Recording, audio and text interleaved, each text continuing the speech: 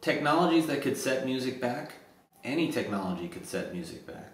One could certainly argue that 10 years ago, file trading in MP3s set music back. In reality, if you look at it, it actually allowed music to move forward. It's just people's operating of that technology as a business set things back.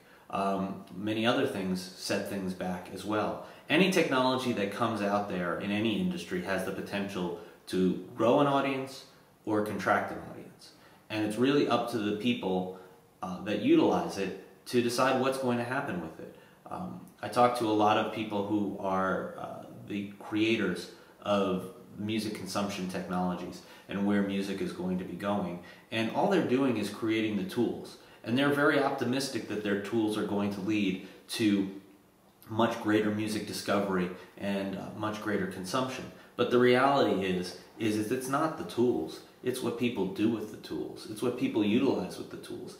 And any technology that's going to come about for musicians, whether it's going to be something in the actual music creation process, a la Pro Tools, or whether it's going to be a new site, a la BitTorrents and file trading or YouTube.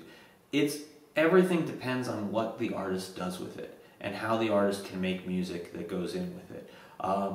One of the fun things about FutureHit.DNA to me is the fact that I realize that I'm going to have to probably rewrite the book at least every 5 years just because of these new technologies. Hopefully, I can be able to establish FutureHit.DNA as being the proper touch point for artists to go to say, as new technologies come up, how can I make it so that that technology will allow me to grow versus allow me to contract? Any technology is going to be a disruptor. Any technology is going to be looked at as something that will scare the artists in the industry because they have to do something new. And then it's up to that artist and it's up to that industry to decide whether or not that will help grow or whether it will help contract the industry.